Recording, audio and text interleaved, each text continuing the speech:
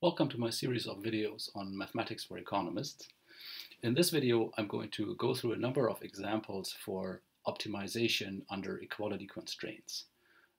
So we're going to apply the Lagrange multiplier theorem, work out the necessary conditions, find candidate points that satisfy the necessary conditions, look at which one of them yields the highest value of the objective function, and then for the found candidate for the optimum, check the second order conditions. And then I'm going to look at a few examples where things go wrong and discuss constraint qualification in those examples.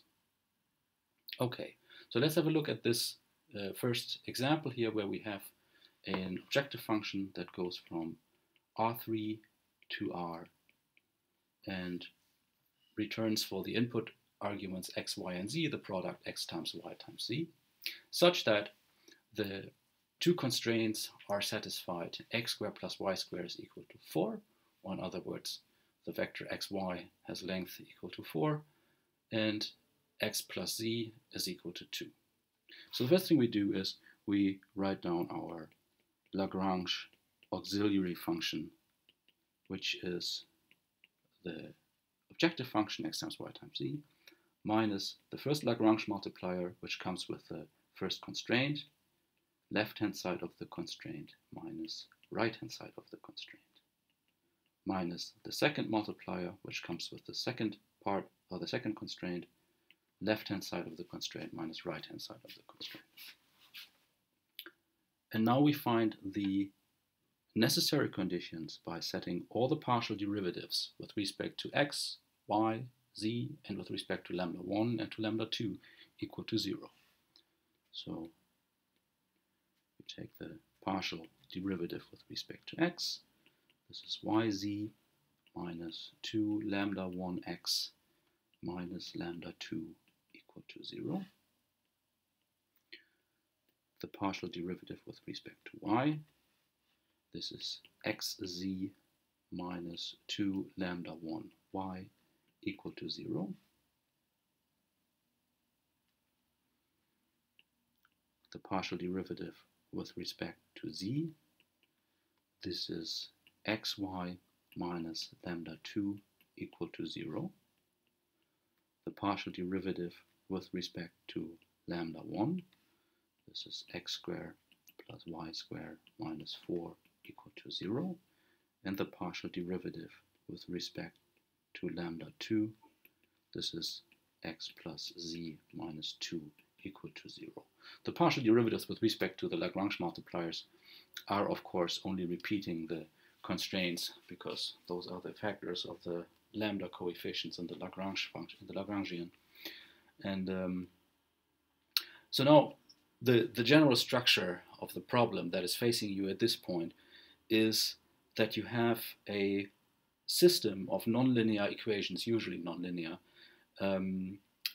that you have to solve, and it's a square system in the sense that you have as many equations as there are unknowns. So here 5 for x, y, z, lambda 1, and lambda 2.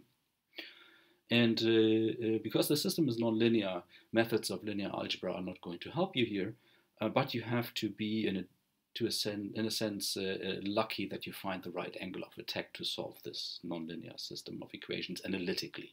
As long as there are no linearly dependent equations, in some sense multiples or multiples of one equation added to another, there is going to be a solution, or maybe even several solutions, and you can find them usually by you can find them definitely by numerical methods, but of course here we're interested in finding them analytically so that we can understand the structure of the problem. So let's see what we can do here in this case with these 5 equations. And the basic idea is what you want to do is you're dealing with 5 variables. You somehow want to reduce the number of variables that you have going on by isolating some of them and then plugging them into other equations, so that ideally you can somehow find one equation and one unknown which you then can solve, hopefully. So here we see from equation 2 that lambda 1 is equal to x times z over 2y, right? This happens if I isolate lambda 1 in equation 2. In equation 3, if I isolate lambda 2, I get that it is x times y.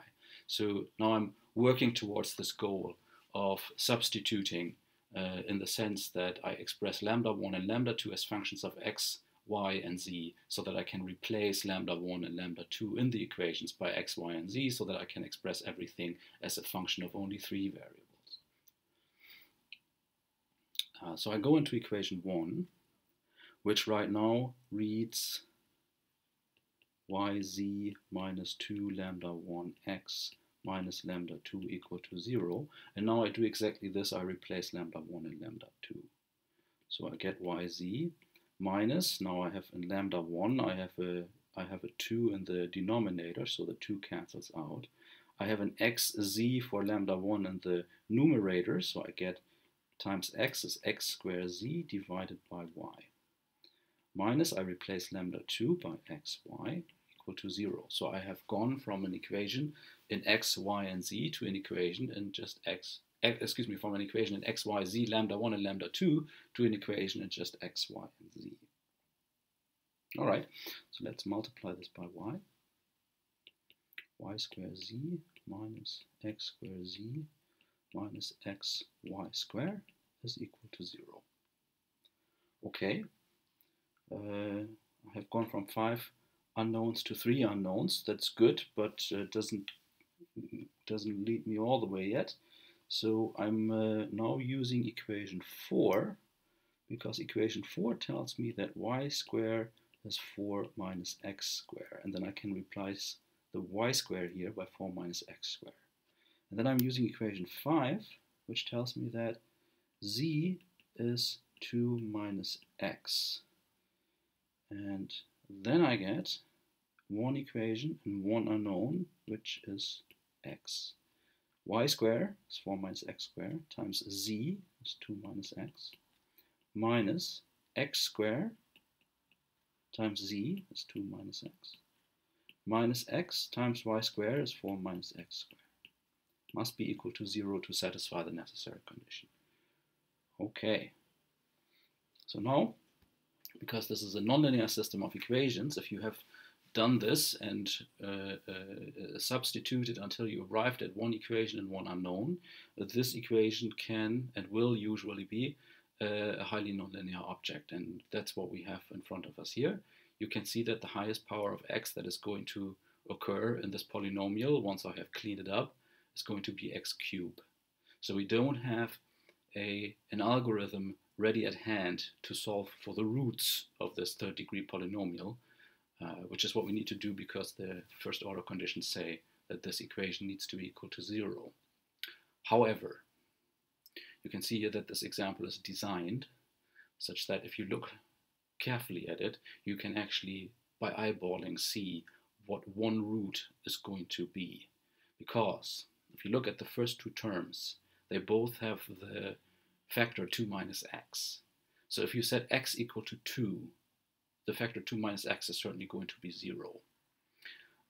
What about the third term, x times 4 minus x squared? It does not have the factor 2 minus x. However, if you set x equal to 2, then 4 minus x squared certainly is also equal to 0. And so you can actually see that x equal to 2 is a root of this polynomial. So let's write down what this polynomial is. 4 times, I'm just factoring out these 3 terms here, so 4 times 2 is 8, minus 4x, minus 2x squared, plus x cubed, minus 2x squared, plus x cubed, minus 4x, plus x cubed, equal to 0.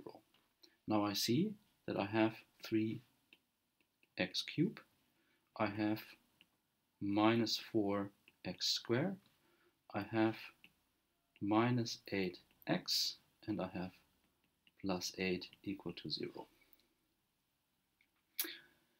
What does it mean that x equal to 2 is a root of this third degree polynomial? This means that there is a second degree polynomial out there, which I don't know yet, such that if I multiply it by the linear factor x minus 2, which sets the whole thing equal to 0 if x is equal to 2, will give me my original third-degree polynomial 3x cubed minus 4x squared minus 8x plus 8. How do I find the second-degree polynomial? Well, by dividing the whole equation by x minus 2.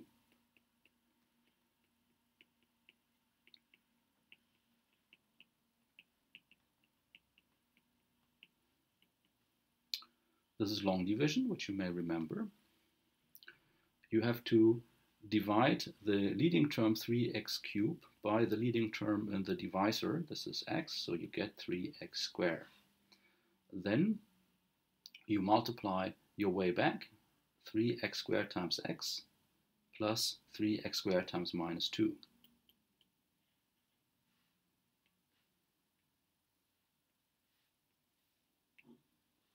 And you get 3x cubed, obviously, minus 6x squared.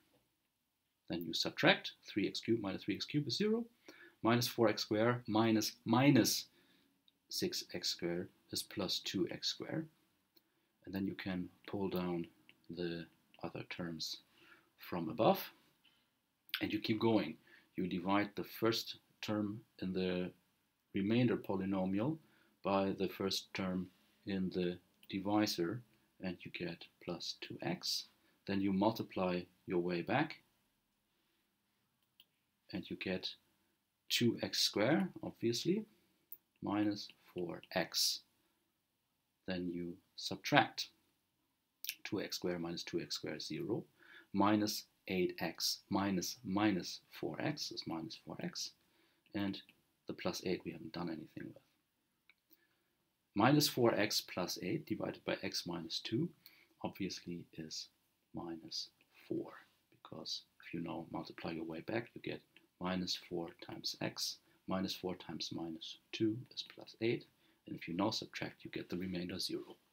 So we have found the second degree polynomial, which is standing right here.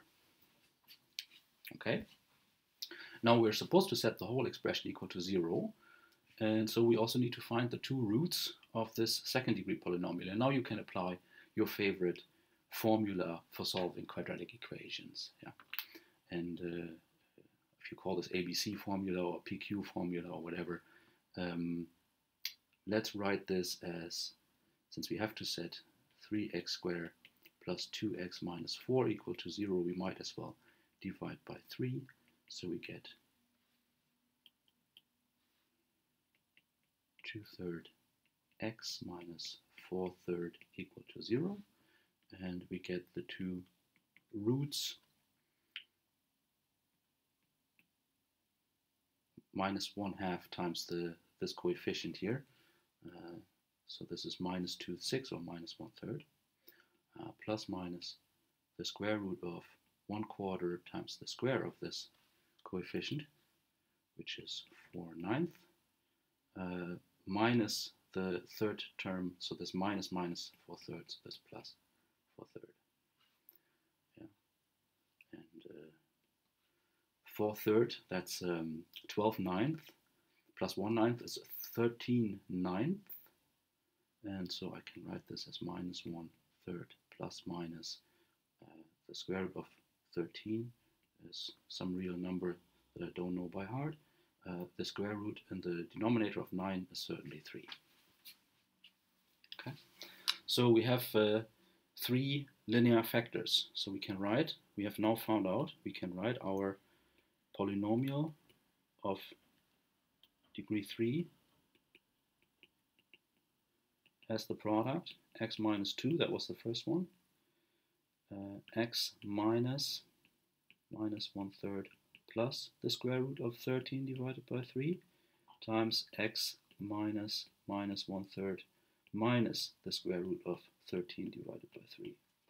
So now I can read the 3 roots of the polynomial from my decomposition into linear factors.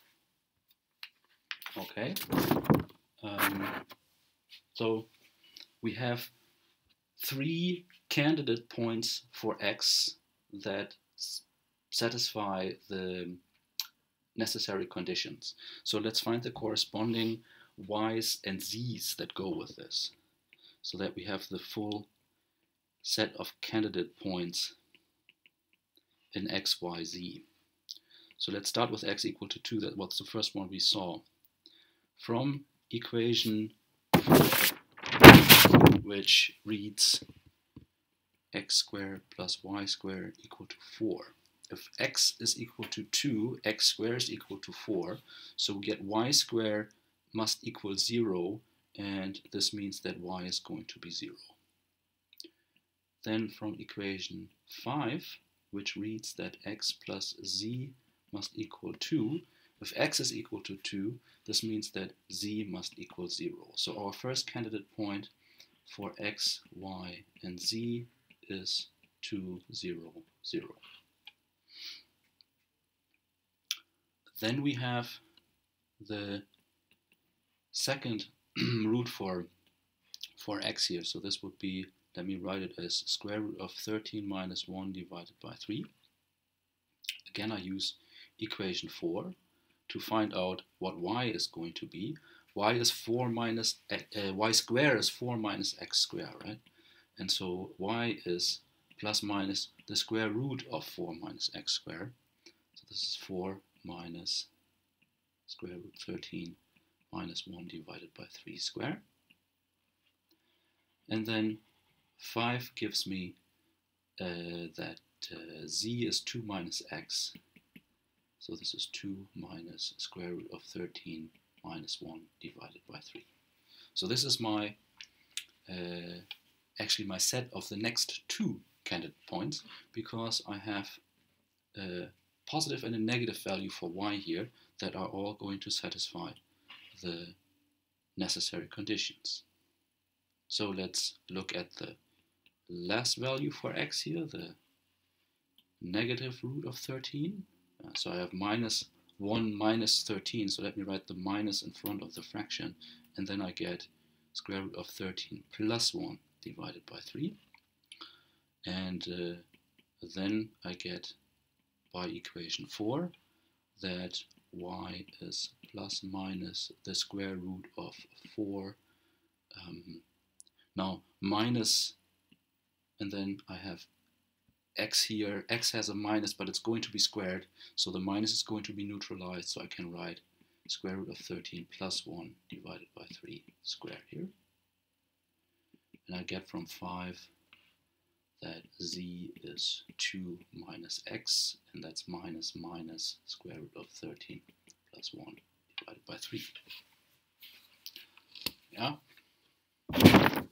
We have again two further candidate points, because we have again a positive and a negative y here that's going to satisfy the first order condition. So we have a set of 5 candidate points that satisfy the first order conditions. So in order to find now which one maximizes our objective function, we just plug all 5 candidate points in and evaluate the objective function. So the objective function, remember, is x times y times z. So 2 times 0 is certainly 0. So the first one is easy. Then we have x equal to square root of 13 minus 1 divided by 3. The positive root 4 minus square root of 13 minus 1 divided by 3 squared. And 2 minus square root of 13 minus 1 divided by 3. If you plug this into your pocket calculator, you find that the value that you get here for the objective function is roughly equal to 1.77. So it's certainly higher than 0. We have to evaluate the negative root, but of course we can, since we now put a minus in front of y and x and z remain the same, and the objective function is x times y times z, all we're going to do is switch the sign, and since we want to maximize, this is actually not an interesting point.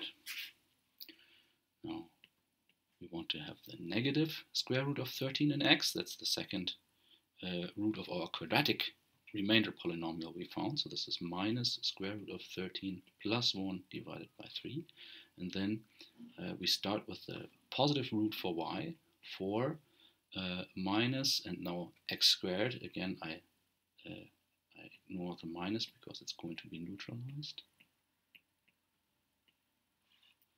And then I get 2 minus x is here, plus square root of 13 plus 1 divided by 3. And if you put this into your computer, it will return a value of minus 6.96 roughly. But now that's absolutely high, but of course we're maximizing, so minus is not good. But now we need to also look at the negative root for y, and that of course is going to neutralize the negative sign of x, and then we are going to switch the sign on the value of the objective function, and that's our interesting point that gives us our maximum of roughly 6.96, which is certainly higher than 1.77. Yeah? So this is the point of the candidate set of 5 points that satisfy the necessary condition, which returns the highest value of the objective function. Let us verify that this is indeed a maximum by checking the second order conditions.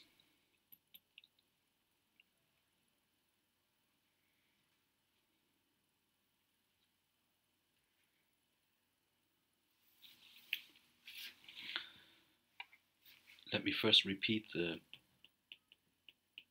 Lagrangian, and let me multiply out all the terms that come with the constraints and the Lagrange multipliers, because I want to take second order derivatives, and so it is more convenient to have this in longhand. Sorry, this is number 2. Okay, what happens in the second order conditions? As in unconstrained optimization, here we have a maximization problem. So as an unconstrained maximization, the Hessian matrix in the maximum must be negative definite. But because we're under equality constraints, the Hessian must be negative definite only in the admissible directions, which means only in those directions that satisfy the first order that satisfy the constraints. We're only looking into the directions that satisfy the constraints. The directions here are the vectors x, y, and z, and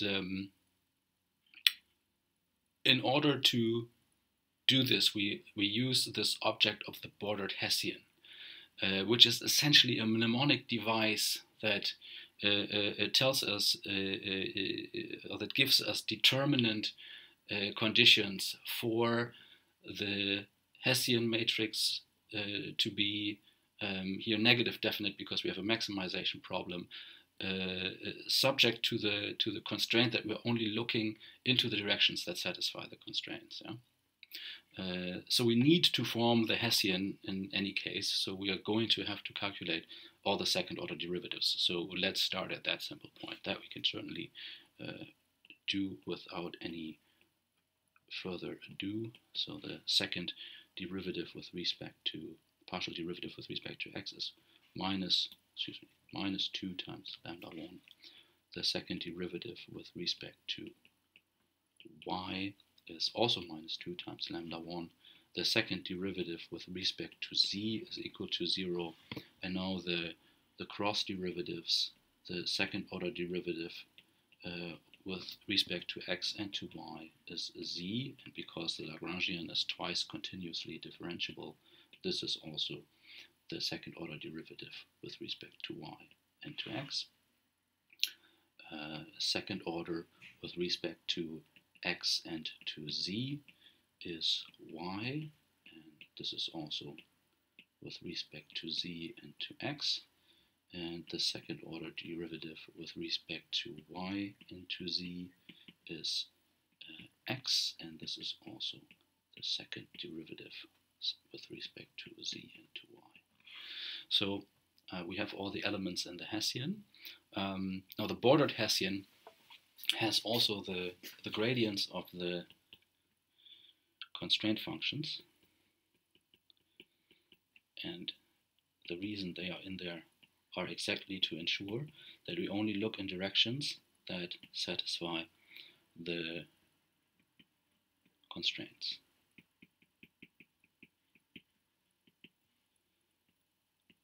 So this was x squared plus y squared is equal to 4, and this here is x plus z is equal to 2, so the partial derivatives with respect to x, y, and z are 1, 0, and 1. So we can form our bordered Hessian of third degree. So let me write H bordered Hessian of degree 3.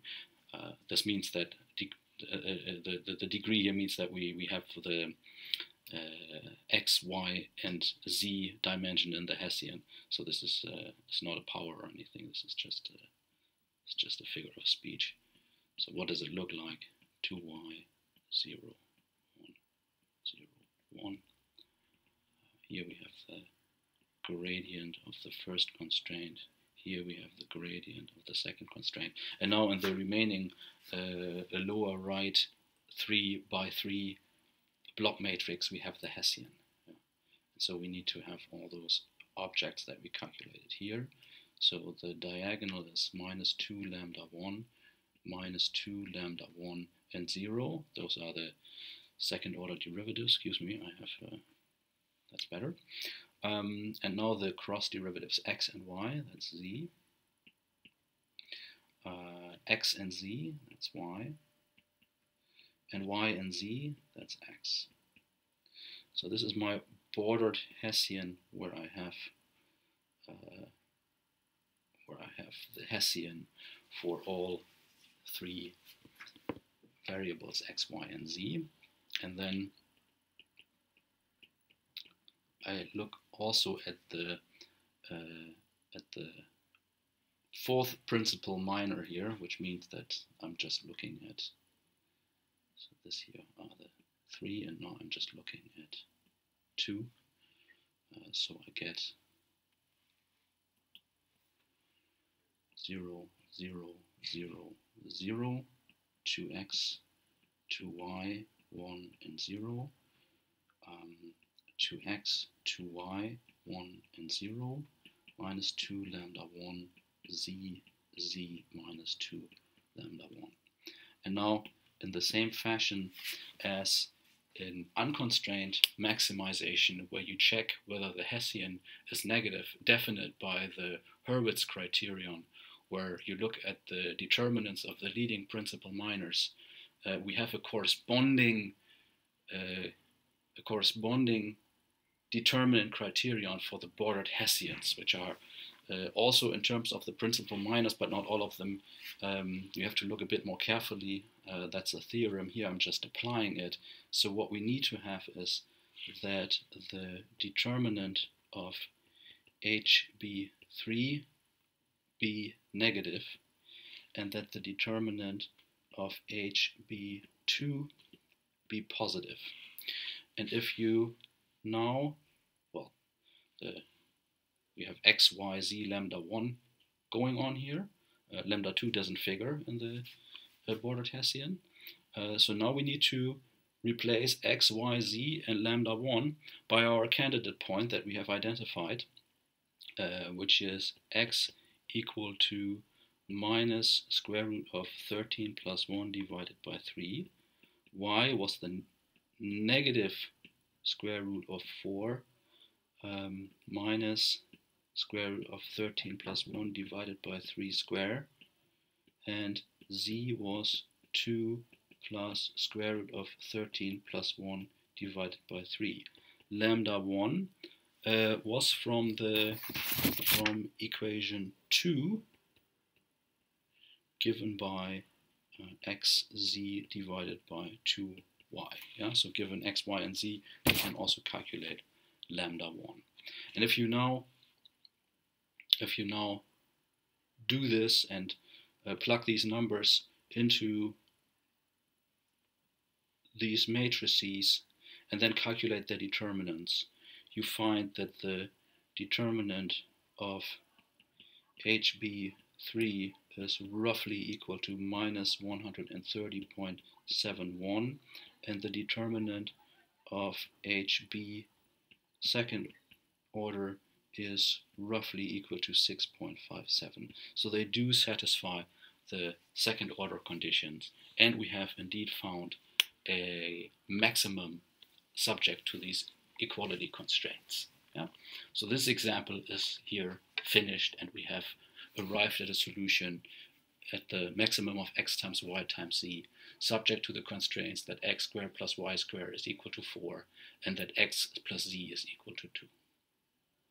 Good, that's the recipe.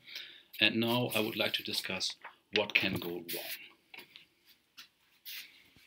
Let's start a new sheet here, and let's consider a new example.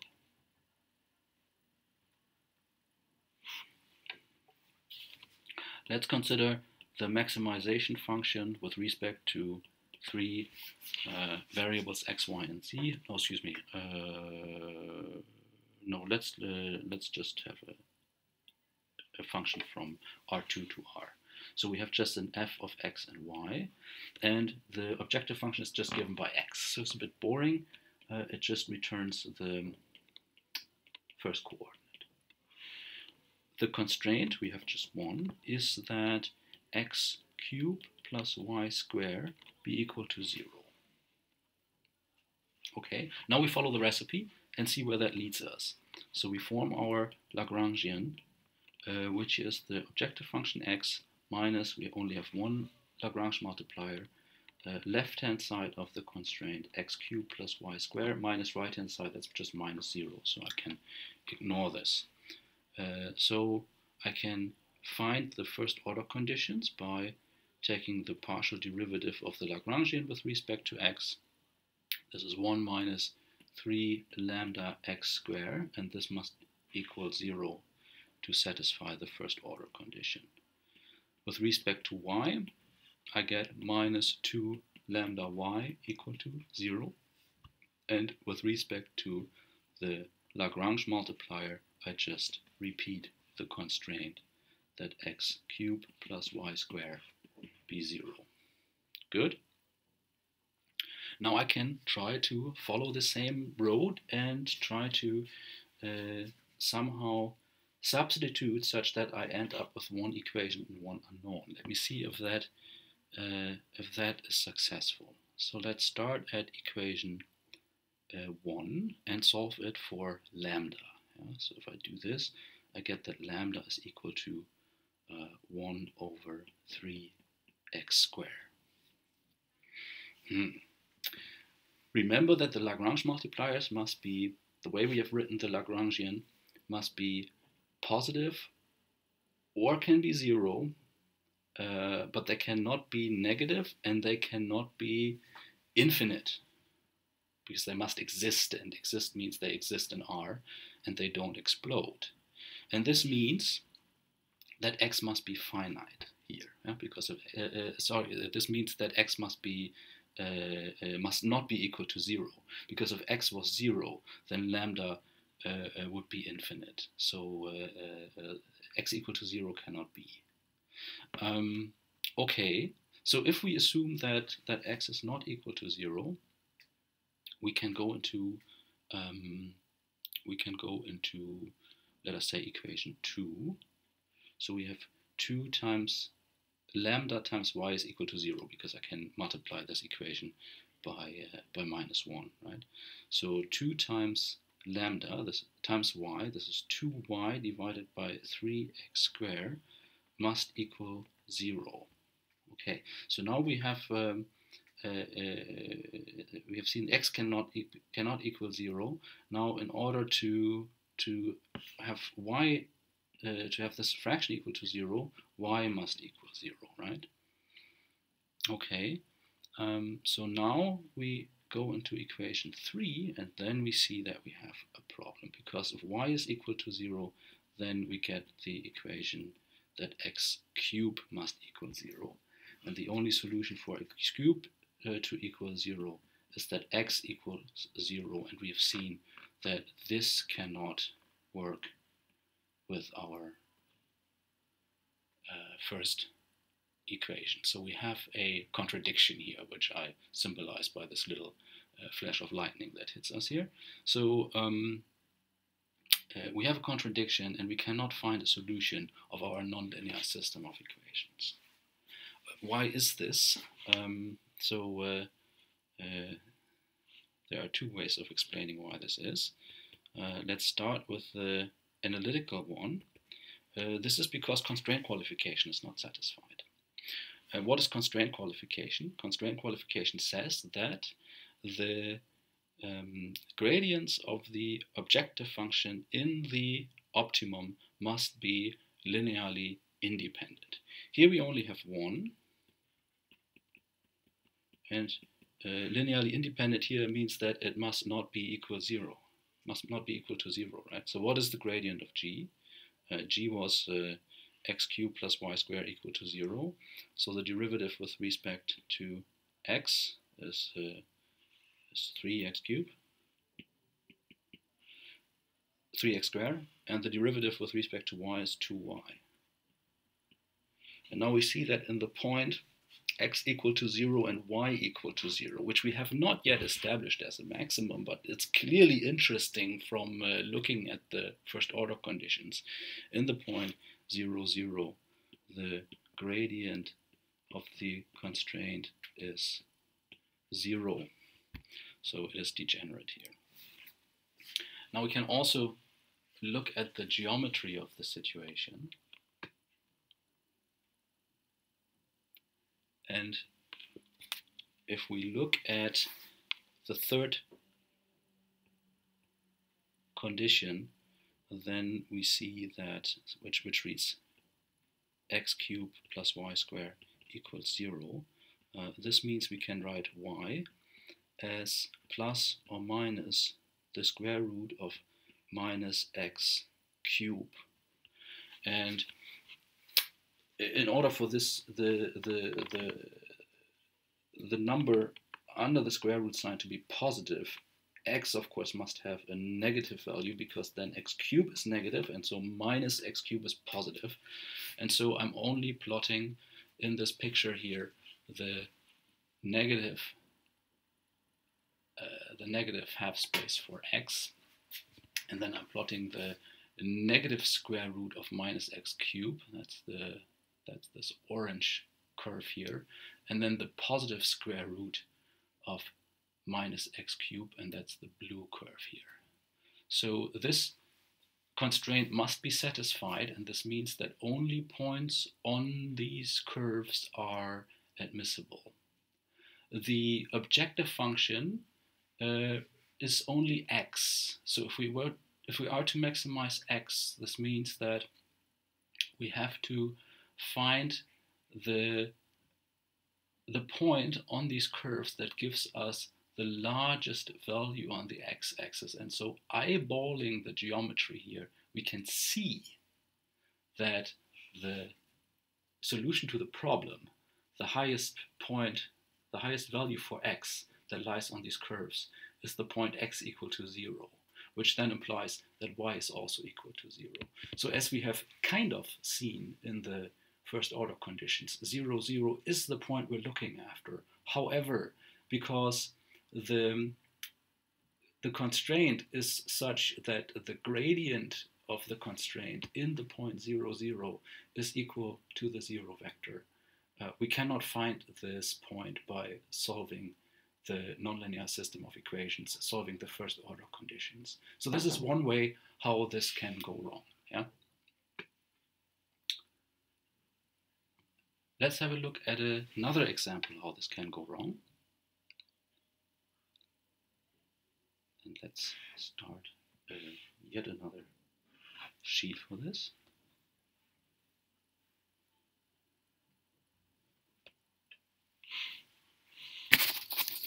So we look at the same objective function, which maps from R2 to R, but just returns the boring first coordinate. And now we have two constraints, which read x minus 1 square minus y plus 1 is equal to 0, and x minus 1 square plus y minus 1 is equal to 0. We follow the recipe again, form the Lagrangian, which is objective function, minus, now we have two Lagrange multipliers again, x minus 1 square minus y plus 1, left hand side of the constraint, minus right hand side of the constraint, which is just 0 here, minus second Lagrange multiplier for the second constraint, plus y minus 1 minus 0. And we go ahead and try and find the first order conditions by setting the partial derivatives with respect to x, to y, to lambda 1, and to lambda 2 equal to 0. This is 1 minus 2 lambda 1 x minus 1 squared minus y plus, no, sorry, that's not right. What am I doing here? So that's better. Minus 2 lambda 1 times x minus 1. That's the derivative with respect to x of the first term here, and now the derivative of the second term with respect to x. That would be minus 2 lambda 2 times x minus 1, and we set this equal to 0. Okay. The derivative with respect to y is it just appears here and there. So minus minus is plus lambda 1, and minus plus is minus lambda 2 is equal to 0. That's an interesting one, right? Because it tells us that lambda 1 is equal to lambda 2. Third is just repeating the first constraint.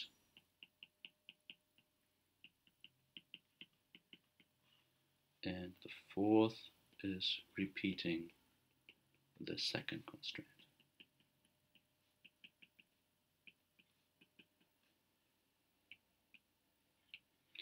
Okay, so let's start with this interesting one here. Lambda 1 is equal to lambda 2. Aha. So this means that in the, let's call it lambda. This means that in the first one, which is now 1 minus 2 lambda times x minus 1, minus 2 lambda times x minus 1, so this is minus 4 lambda times x minus 1 equal to 0. This means I can solve for lambda, which is 1 over 4 times x minus 1. And again, from the discussion we had before, this thing must not explode. So we see that x cannot be equal to 1. Okay. What do we get from equation 3? We get that y is equal to 1 plus x minus 1 square. And from equation 4, we get that y is equal to 1 minus x minus 1 square. So these two expressions must be the same. So 1 plus x minus 1 square is 1 minus x minus 1 square. I can subtract 1 on both sides, and I can bring the negative 1 over to the other side. And so I get that 2 times x minus 1 square must equal 0. That's unfortunate, because the solution to this would be that that x is, or one of the solutions to this is that that x must equal 1, and this is a violation of lambda being finite. This is the only solution for x minus 1 square being equal to 0. I can, of course, divide by 2 here. So we have again a contradiction. So we cannot solve the nonlinear system of equations, and we can again kind of go into the forensics and try to explain why this is the case. So let's look at our constraint qualification condition again. What are the partial derivatives of the first condition? So with respect to x, this is 2 times x minus 1, and with respect to y, this is minus 1. The second one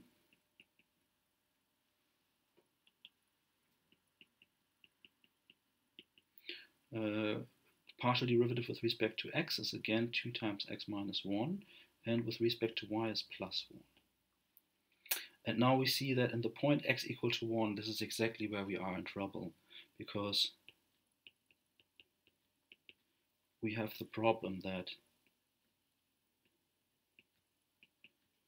the gradient of the first constraint is 0 and minus 1, and the gradient of the second constraint is 0 and 1. And these are linearly dependent, obviously, because one is just minus 1 times the other. Yeah. So we can again look at the geometry of the situation.